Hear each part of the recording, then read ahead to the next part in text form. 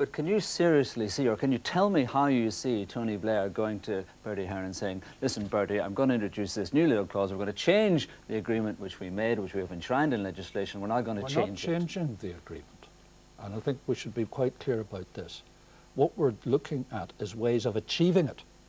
Because what would be quite unacceptable is to have an agreement which promised peace and democracy turned into something quite different. Yes. Turned into something but that it would require legislation, would it not? It would require a change to the Good Friday legislation, because nowhere in the Good Friday legislation does it say that Sinn Féin have to get rid of IRA weapons. They have to use their best offices. No, that's what that's quite wrong.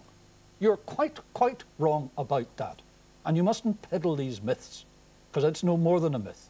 The Good Friday Agreement commits all the parties to achieve by whatever offices they can use. And Sinn Féin will say they're doing that. Sinn Féin will say they're doing that. No, you are distorting the situation, Mr. Thompson, entirely. You may say that, Mr. Trimble, but Sinn Féin say that they are using their best offices. That's not me. That's Sinn Féin saying that. There's no point shouting at me. Now, you're going to be quiet for a moment. I will certainly look forward to your answer.